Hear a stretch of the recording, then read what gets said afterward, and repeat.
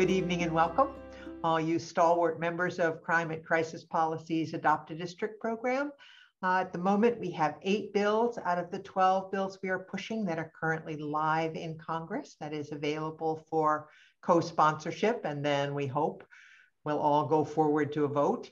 And this evening, we've invited 2 people who can help us deepen our understanding of the bills in our package.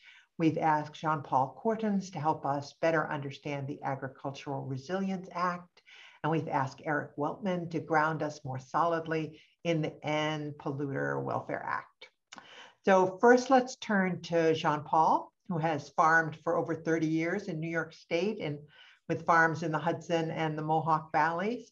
Tonight, he brings us his expertise in organic farming and in soil health. The Agricultural Resilience Bill that we're pressing in Congress intends to encourage farmers to adopt practices that promote carbon sequestration, healthy soil, and pasture-based livestock raising. Often practices like these are called regenerative agriculture.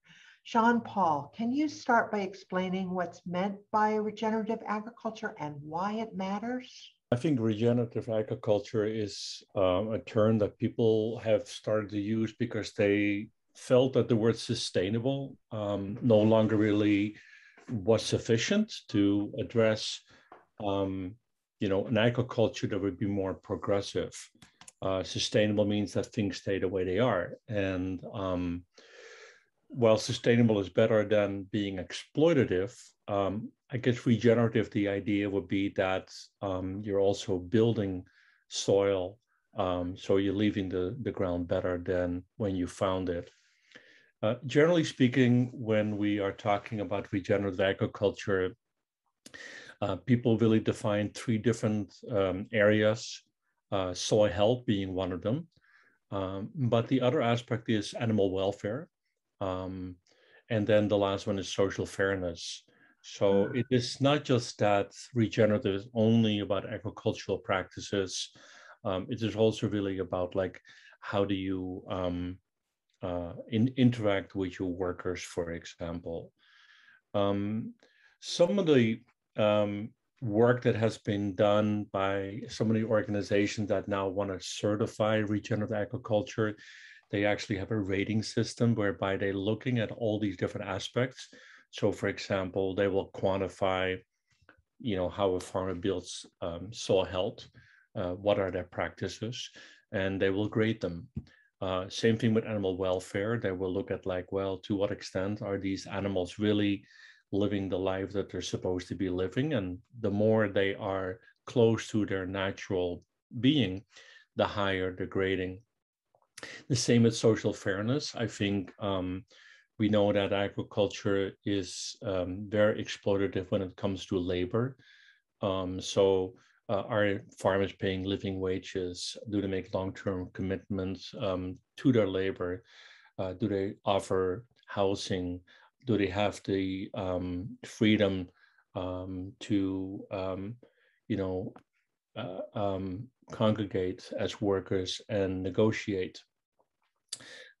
Is there capacity building? Those kind of things are really what you're talking about.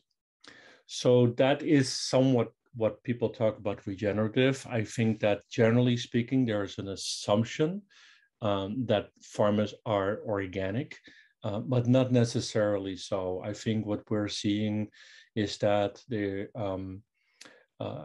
especially in Europe right now, there is more of a tendency that organic and farms that are adopting regenerative practices, even if they're using synthetic inputs, are coming pretty close together when it comes to either the basis of soil health, animal welfare, and social fairness.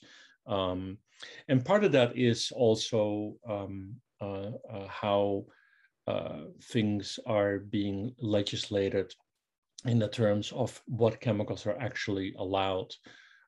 Just a little anecdote is that a friend of mine builds weed control machines, and And so he was saying, like, well, what is your biggest customer? He said, well, my biggest customer right now are not the organic farmers.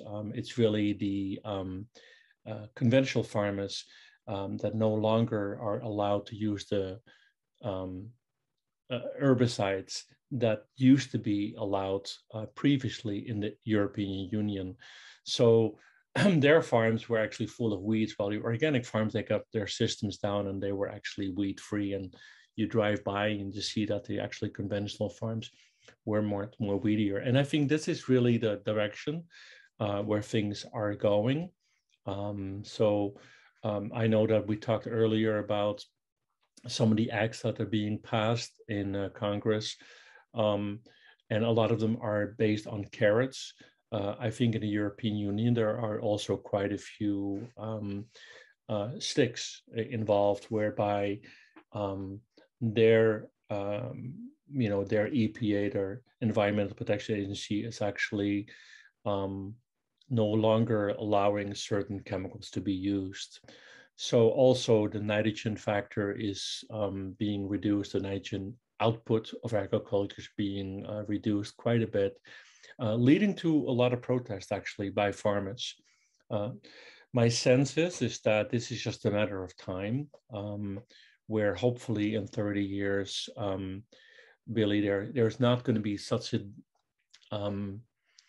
difference between organic farms and conventional farms, but that really this whole notion about regenerative agriculture will be more addressed.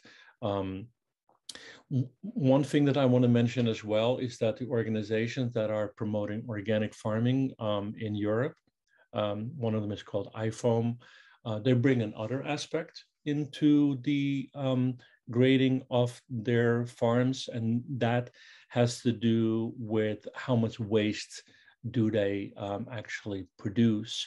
So to what extent do these farms, are they energy neutral, and do they not generate a lot of waste? So that's actually a fourth component. So let me again repeat what those components are: soil health, animal welfare, social fairness, and then the fourth one would be waste reduction. Yeah, I hope that is sufficient in painting a bit of a picture about what is happening there in the landscape, and to what extent it ties into the Agricultural Resilience Act. I think that ultimately, my sense is that as we are working with less and less resources in the future, that this is a direction that agriculture will take, and that farmers are going to, adapt to different times. What are the benefits to farmers, right, that would push them in this direction? Well, what makes me hopeful is more the environment. The situation is actually quite dire for farmers. It is not good. So when I say hopeful, I don't mean hopeful from the perspective from the farmers themselves. It's actually dire. Right now, small dairy farmers are losing their business left and right. Right now, Danone just canceled a contract with dairy farms that are too small. And it is basically, it's not good. I say hopeful only is that it's inevitable that farms with a tremendous output of nitrogen and creating water pollution, having the ability to sequester carbon with different practices, and having the ability that land can actually serve as a way for water infiltration, reducing flooding in the future. All these things are going to be tools that will be utilized in the future to help to make sure that we can combat climate control, climate change. So I think that's kind of what I'm saying. And as an effect, I think agricultural practices will start to change. So that is where I'm hopeful about. What will happen to the farmers is all secondary. if they adapt and take advantage of a marketplace that actually is willing to pay a premium for these products, then they are okay. If they are reluctantly adapt, often they will suffer, and that is just a reality. So it's not as rosy as I if I say I'm being hopeful for the farmers. Got it. Lynn asked about carrots and sticks, because you mentioned that in the US, tendency toward the carrots, in the EU, more willing to use sticks, right? But we also have a really strong difference between smaller family-based, we call them family farms, and agribusiness, right? Yeah. Right?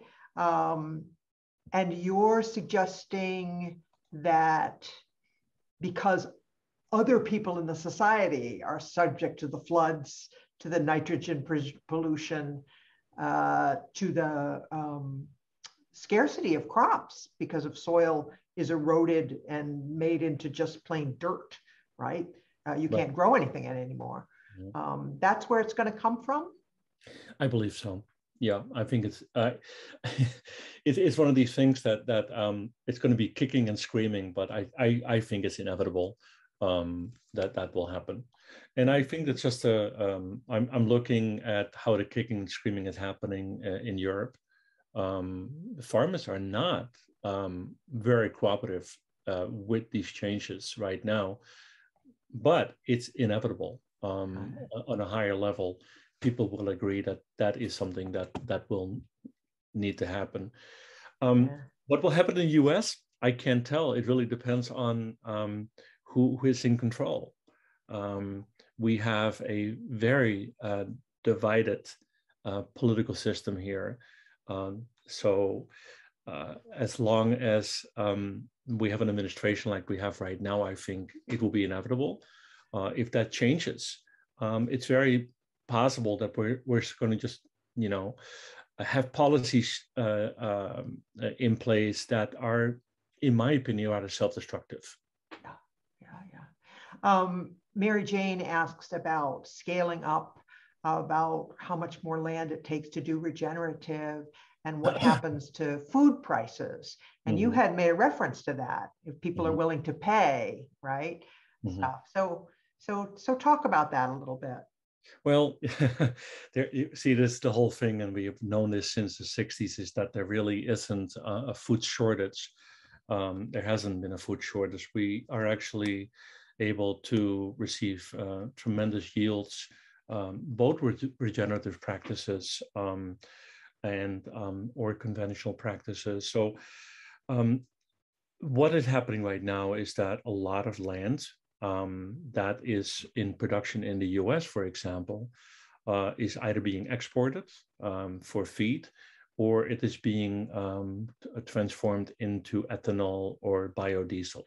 So when you take that out of the picture, and also if people would be willing to go more to to have less meat in their diet, there's plenty land. I think there will be plenty food for people to eat, and it will be highly nutritious. It's not an issue. We have tremendous resources still of land available. Am I concerned that we're still continue to take land out of productions and turn it into houses? Absolutely. It's in the end, good land is only a small sliver of the totally available land base that we have. So humanity, in order to sustain itself, needs to treasure these little slivers of land that we still have. When you go to the Midwest, you think it's an amazing amount of land that is available, but nevertheless, in the total picture, there is a lot of deserts. There's a lot of areas where food cannot be grown. But in these areas where it is not ideal production land for either vegetables or grains, this is where grassland comes in and where we can raise our livestock, but that we're utilizing a lot of that very good land for corn and soybeans, that would have to change. So, and will prices go up for food? Yeah, by no means. The price of food is too low. It has been, artificially kept that way because that is how you make the economy grow. And the less people spend on food, the more they have that money available for other places. But this is an economic question. I don't know how to resolve that, but I know that farmers are underpaid, workers are underpaid, and that is more of an issue why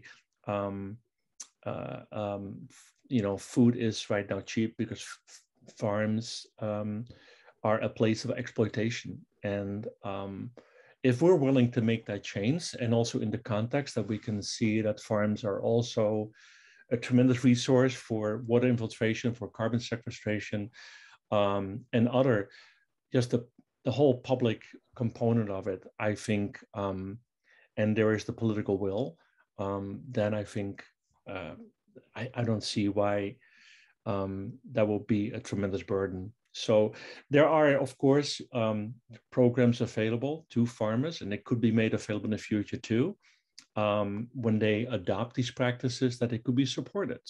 And this is really where the Agricultural Resilience Act come in, that those are filled with incentives for farmers to adapt and to be paid for that.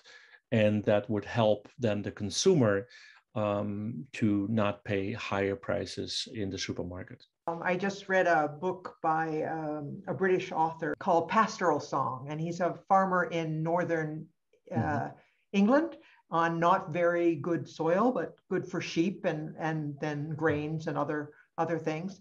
And he tells a story about, he sounds like maybe he came of age in the 70s, and his grandfather used very old methods of farming, right? The sheep were out in the fields and they used the manure and everything. And then for his father's generation, there was a tide of modern agriculture, right? Pesticides, bigger fields, big combines and things. But they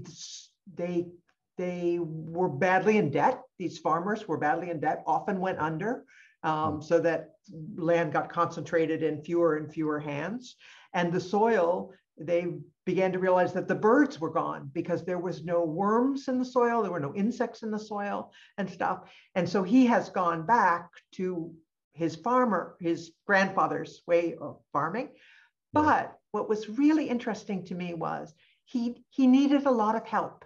He needed agricultural agents. He needed people who were specialists in soil. He needed conservation payments. He needed easements, just the support that you just talked about, that he couldn't just do it on his own and make a living, right?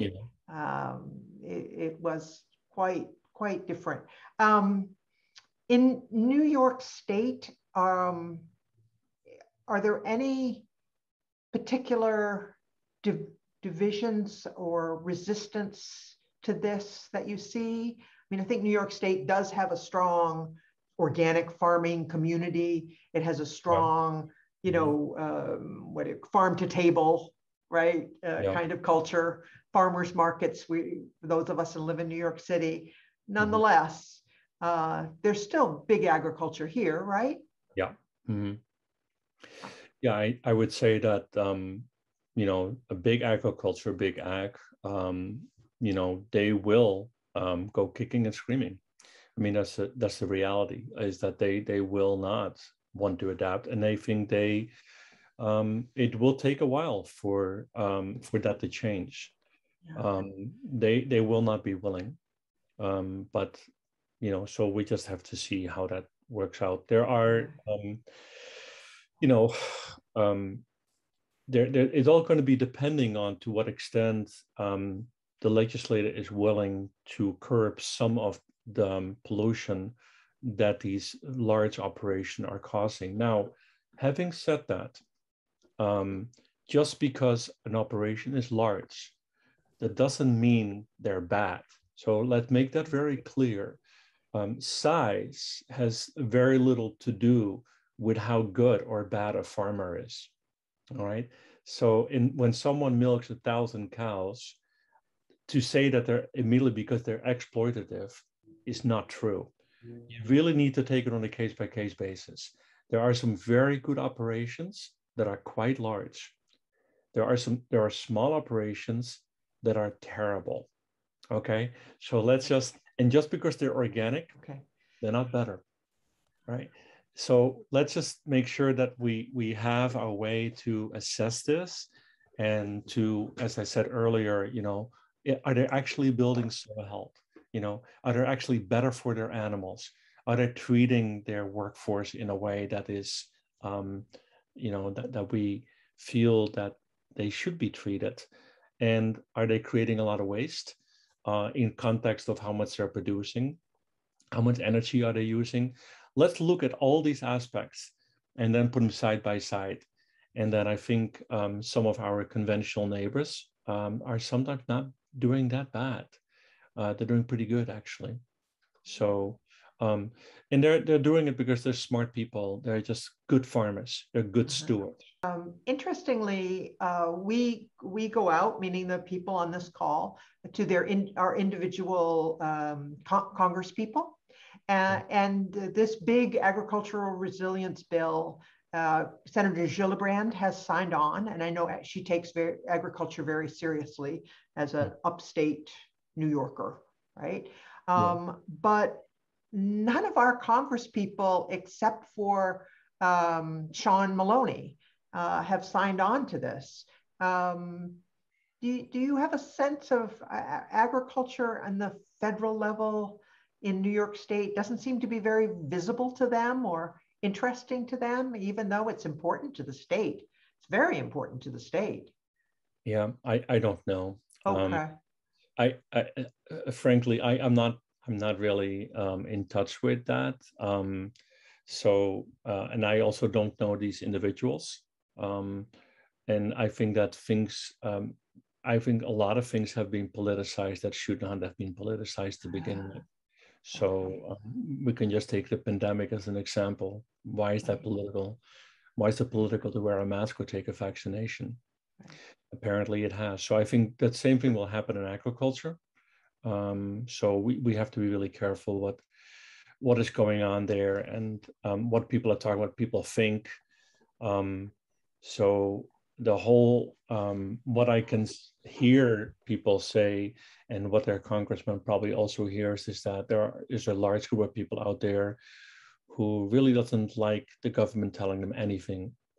And so they will be resistant to anything like that, because it might be like the government is telling you something. I have to say, I read the bill, and it's all carrots. So who is opposed to carrots? I don't get it. So why they are resisting to it, I have no idea. Okay.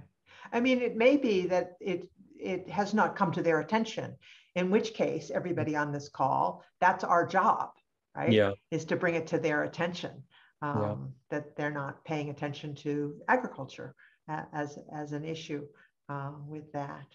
Well, I think the issue here is too that we need to make them aware that this is not just an issue for farmers. This is an issue for the public at large. This is about our safety. This is about our future. So we just need to do the right thing here. And land is a tremendous, resource to be able to tackle some of these larger issues that humanity is facing in the not too distant future. So it's their obligation to think of that instead of short-term political gain. Other questions for Jean-Paul? Rebecca, I have a question. Yeah. And it's maybe not totally related to the bill, but I was reading recently that Danone is pulling out their the dairy farms that they work with, the organic dairy farms that they work with in the Northeast that support their Horizon Organic brand, and they're moving that all to the South. And correct.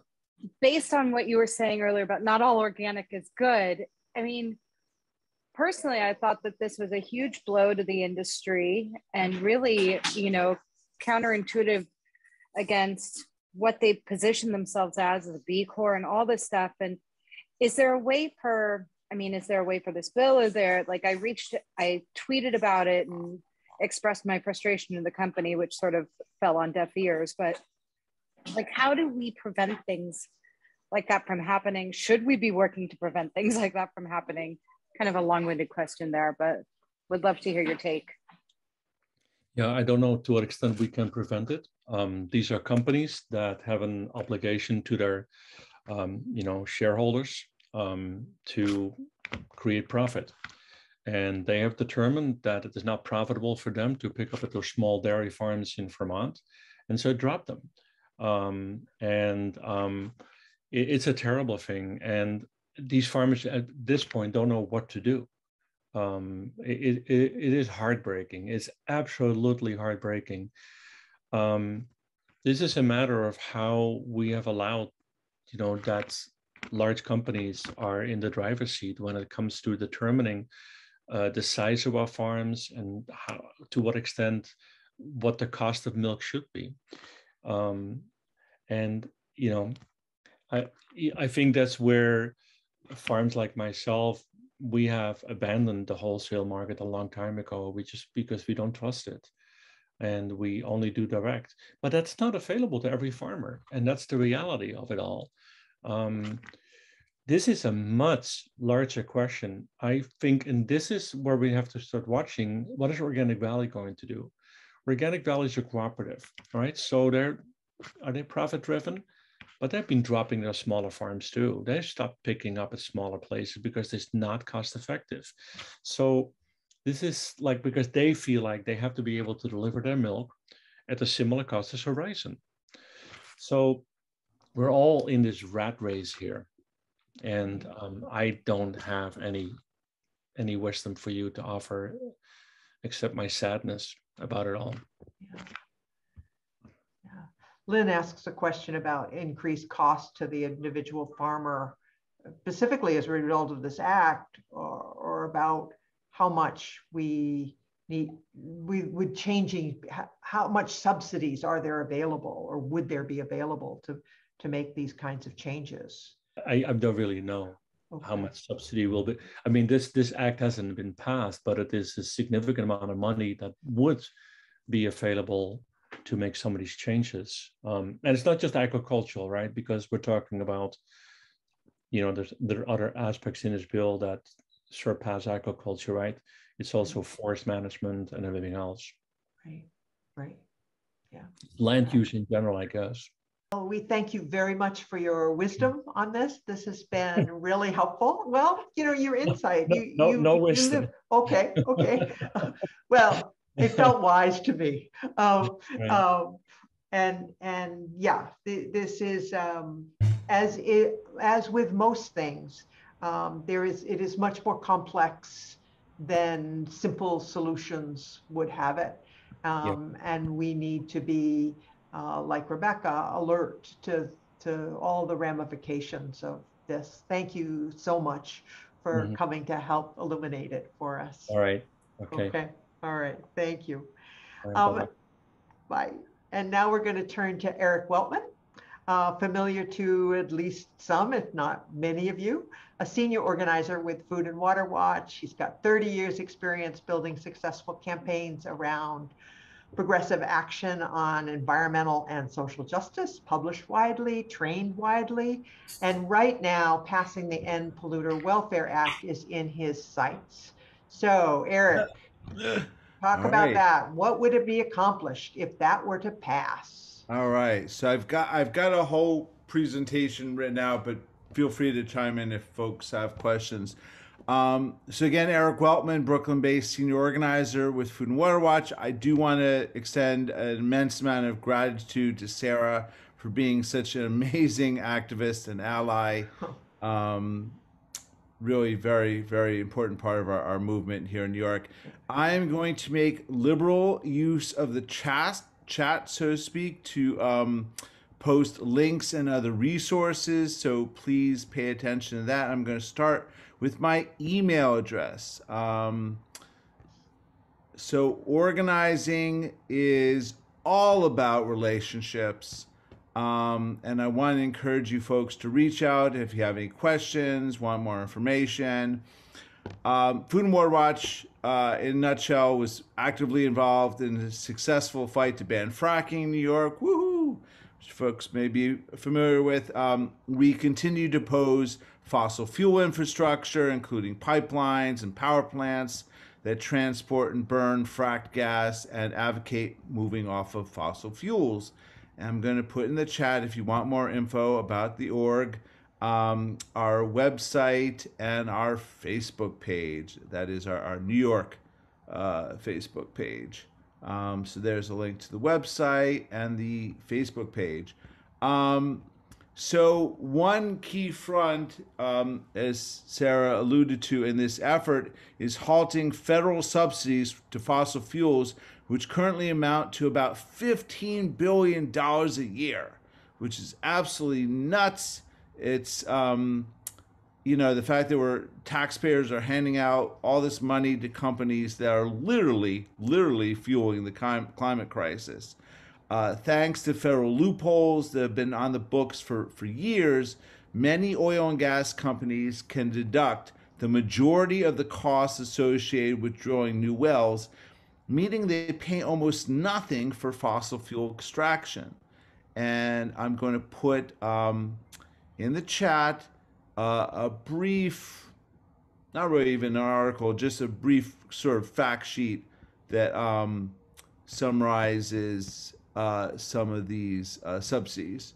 So that link is in the chat. Lots of links. So again, as Sarah mentioned, toward that end, we've been championing the End Polluter Welfare Act and recruiting co-sponsors for the bill. So I'll put that bill in the chat as well. But it's a House resolution, or HR 2102.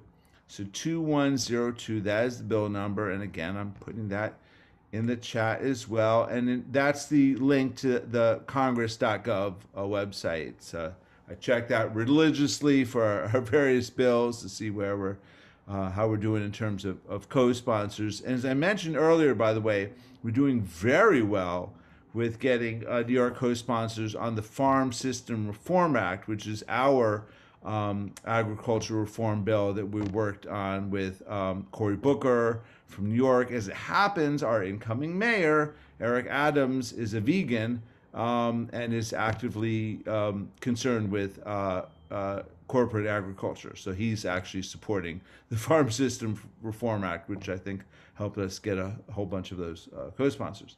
But as you can see on this bill, we currently have just 5 co-sponsors, but we want and we need more.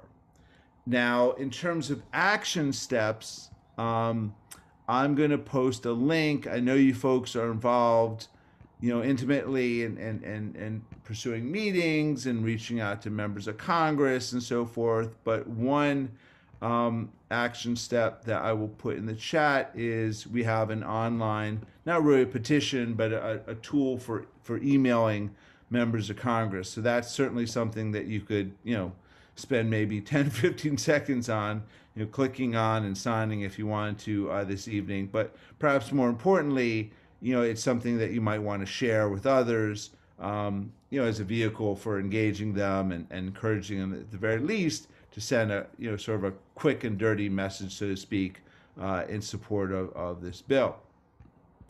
Now, at the same time, though, we've been pushing this standalone bill.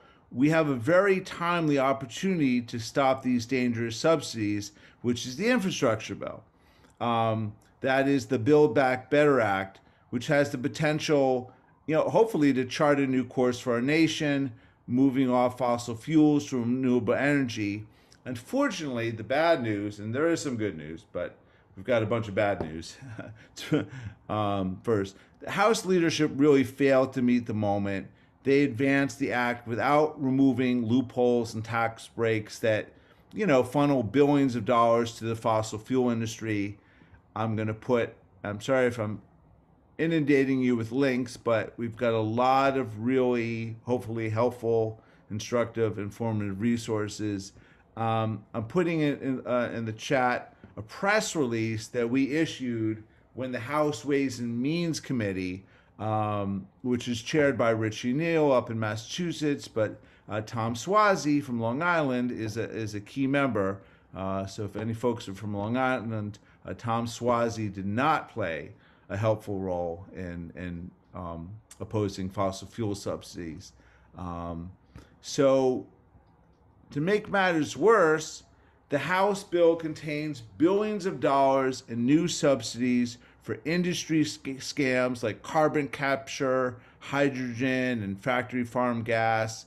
So that's something worth highlighting. When we talk about subsidies to the fossil fuel industry, they include, as mentioned in this article that I posted earlier, it includes tax breaks, research and development. I mean, there are literally dozens of forms in which these these subsidies that add up to 15 billion. But we're also concerned now more than ever with these, we call them false solutions or non-solutions that would maintain our reliance on dirty fossil fuels. So that's something that worth emphasizing. As I mentioned, they include carbon capture and hydrogen and factory farm gas, which, by the way, gets back to the earlier issue about perpetuating the industrial agriculture system. That is not something I think any of us on this call have an interest in doing. So I'm going to post 2 more articles, one of which is by my colleague Jim Walsh.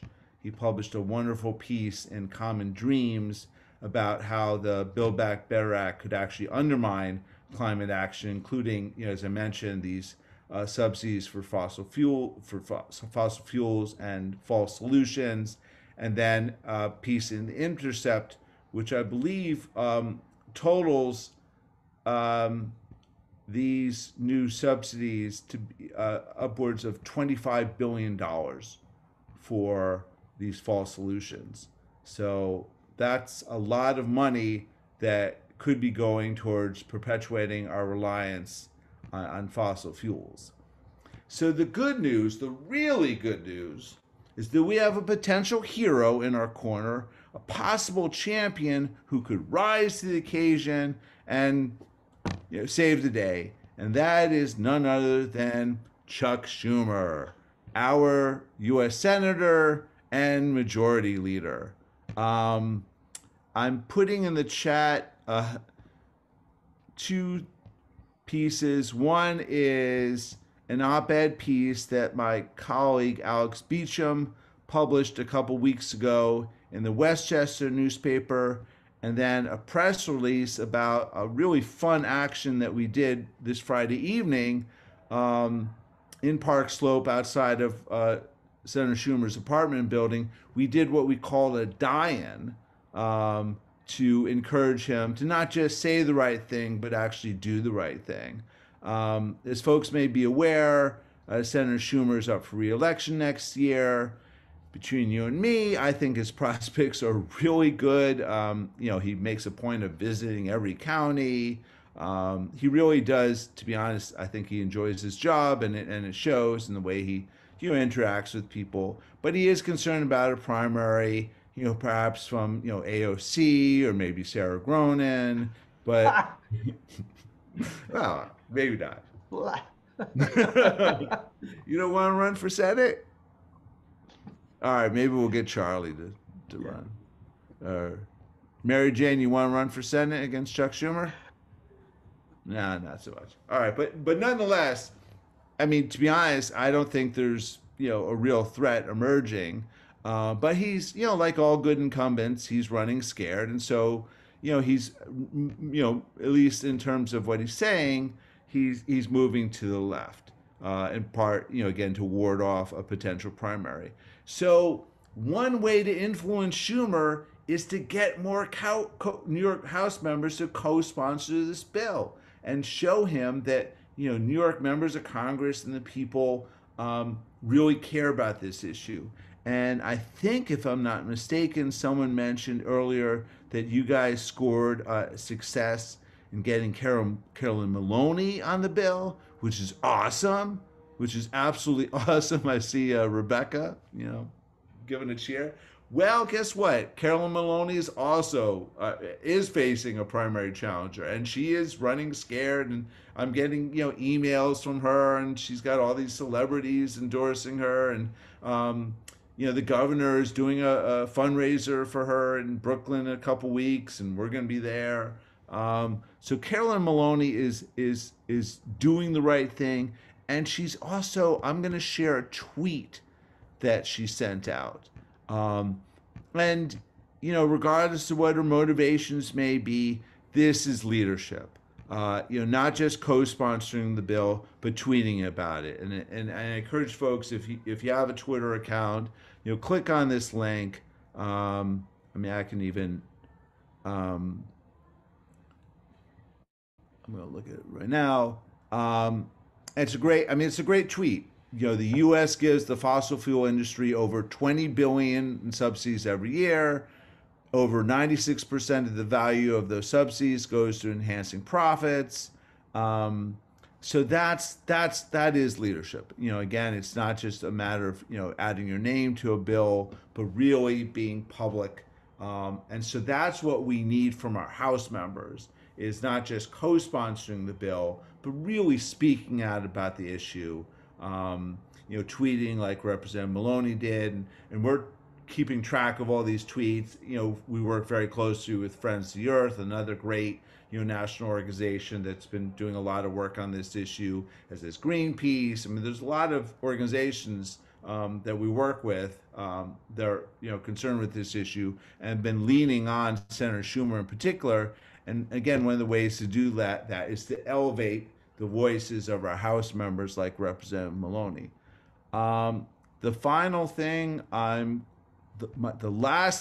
very last thing I'm going to post in the chat. My God, posted a lot of things tonight. I'm going to post this. We have a hotline to Senator Schumer, and I want to encourage everybody, please call him. The number, it's in the chat. I think 866-961-4293.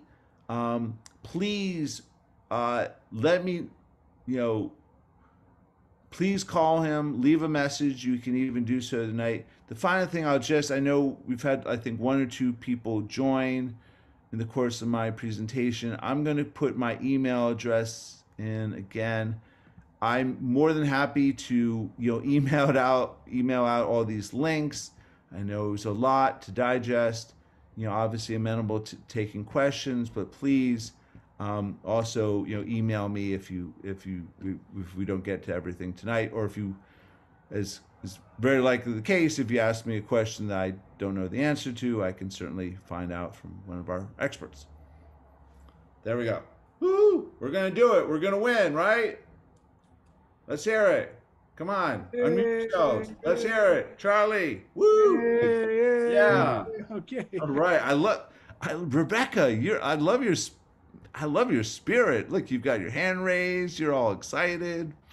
We need to bottle that energy. Okay, got a question or a Yeah, I comment, do. Rebecca? Go ahead. Yep. So my question related to this proposal is it seems like there's a lot of universities that I saw Harvard recently, and I think the University of California just announced today, and Minnesota are all divesting from fossil fuels. How does that help show leadership that people want to see more of this? How does that tie into everything that's going on with this bill? That's a good question. I think may have been Bill McKibben way back when who said, it's not so much just the amount of money that they're investing, though. In the case of Harvard, they've got a pretty big endowment. It's really staining the industry, like tobacco, staining. I mean, it's really saying that this is a dirty industry that people shouldn't be touching. So whether or not it has much of an impact on their, share value, or, I mean, I don't know much of anything about the world of finance, but absolutely, having prominent institutions, and it hardly gets more prominent than Harvard, right? I mean, having prominent institutions invest is as much, I think, about, staining the industry. Then in the case, when you get a city or a state like New York, I mean, that probably has an impact on the bottom line as well. But I think it's more about, staining the industry.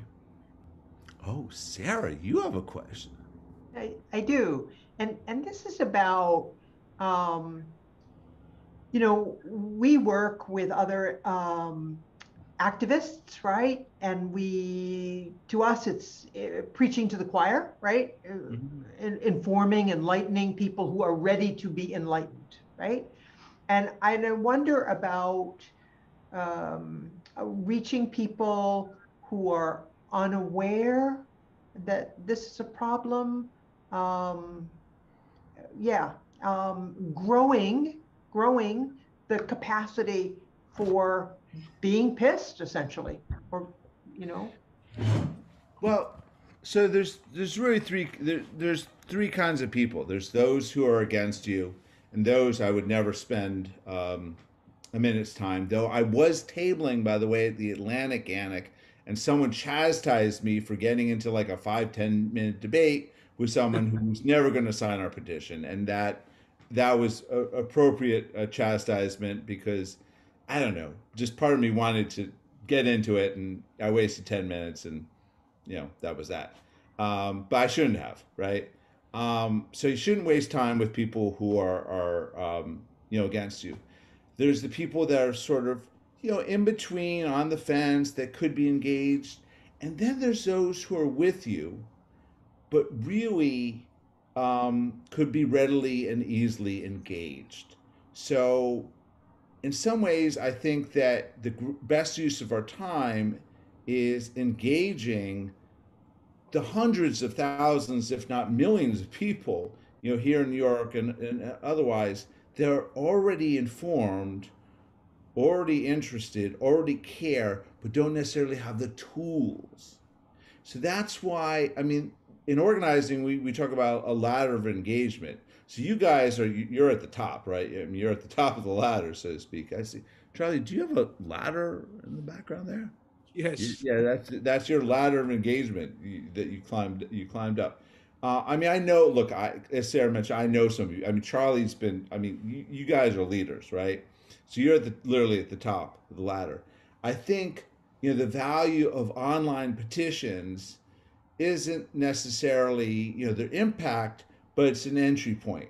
It's how you get on an email list, and it's how you get invited to meetings and so forth. So I think that's sort of answer your question. I would think less in terms of the amorphous masses of people, and though we certainly do spend a fair amount of time petitioning, and building our lists. But I think it's as much about engaging your friends, your family, your neighbors, the people that they're already aware but don't necessarily know how to take action, and giving them like this toll free, the 866 number. I mean, that's a tangible, easy thing that you can ask someone to do, to make a call, and then ask them to share it. So similar, same thing with a petition. You get someone to sign it, and then you say, hey, could you ask another 10 people to sign it? So I think it's as much about giving people entry points to activism, making it accessible. Saul Alinsky. If folks familiar with Saul Alinsky, he was considered like one of the godfather of organizing from the South Side of Chicago. And one of his phrases I love is, "You start where people are at," and that applies in all kinds of things, including accepting from people what they can give. If they can give $5, that's awesome. If they can give $500, that's maybe even more awesome. But it's our jobs, and it's not easy. But to the extent that we can tailor the activism to what people are able to do where they're at. I mean, there's lots of people that have, you know, two jobs or, you know, a bunch of kids or whatever, busy lives, and they're not able to get on Zoom calls like this. For people like that, that's you give them the online petition. But I'm sorry, that was a this is getting to be a very long-winded answer. But I mean, I think that that is our jobs. Is as much as we can tailor the ask to the individual that you're talking to, a busy neighbor, or maybe someone who's retired and has a lot of time. Yeah, that's I think so. It's all about. I think it's really about it. It's less in some ways. It's less about educating and more about engaging. That was quite a rant, but I agree, Eric. I think as someone who just engaged with climate crisis like earlier this year, you know, like I just remember feeling like, okay, things are obviously going very wrong in our on our planet, but I don't know even where to start or what the actual like legislative issues are, right? Like obviously I know that carbon dioxide concentration is, you know, higher than it's ever been, but how do we actually fix that in terms of legislation? What do we do on a state level? Obviously here we're focused on a federal level, but you know, 6 months ago I had no idea and what any of those things were, any of these. and it's so confusing. I mean, how do you, you know, I get regular briefings on this stuff, and sometimes I walk away more confused than I was at the start.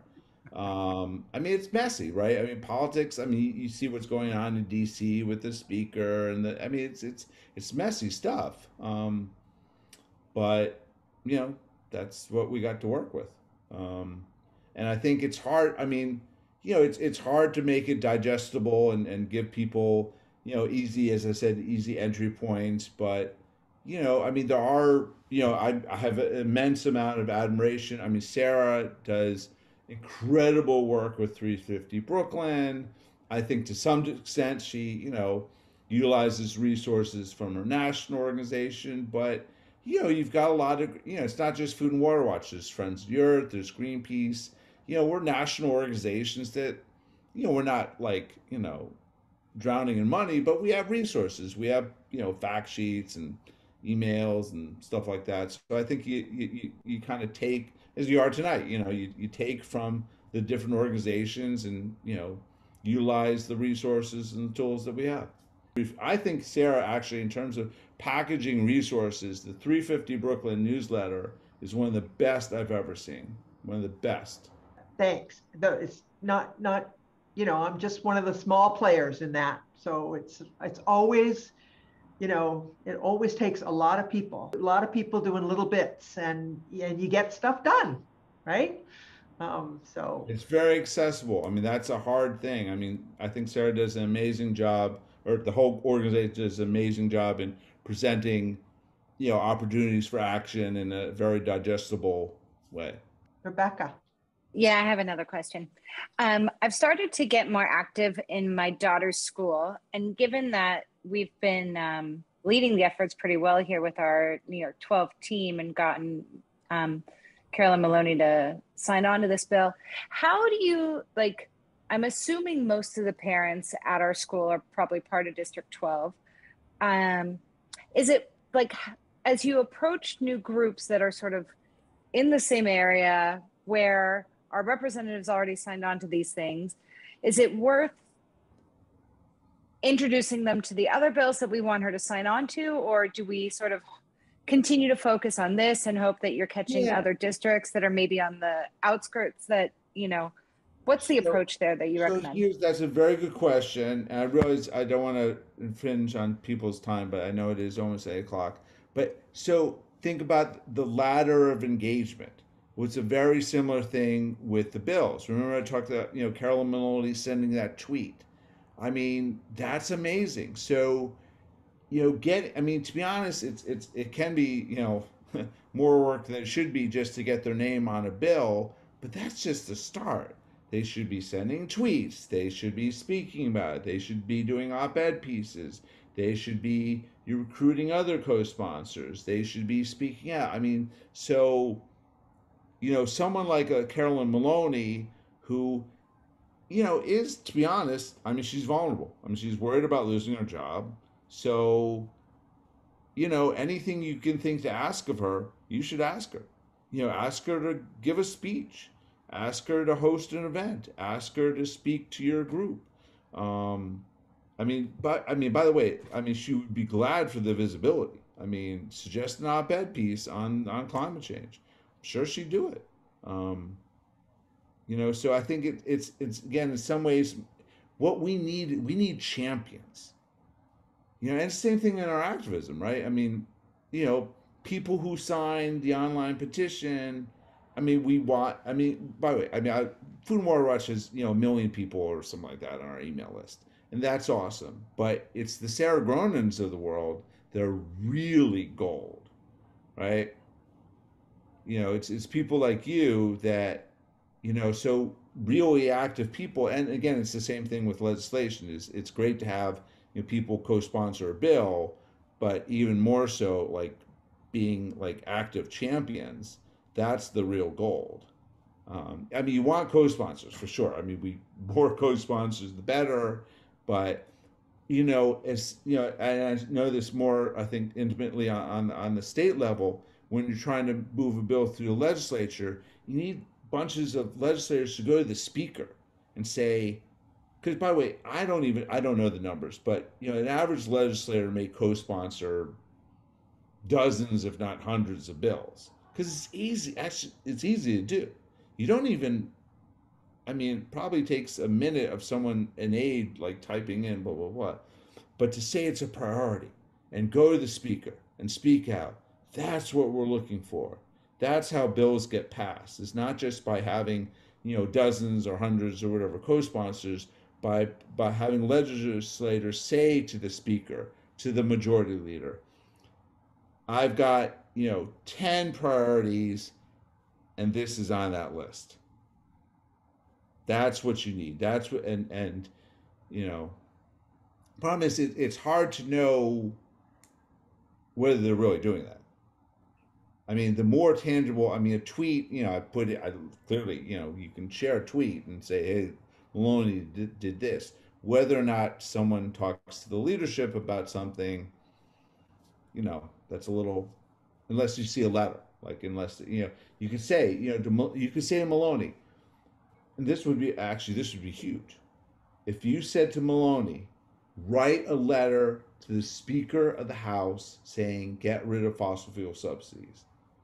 And you don't, because people say all the time, I'm going to talk to the speaker about this. Well, you don't really know if they did. But if you ask them to write a letter, say, hey, can I have a copy of that letter?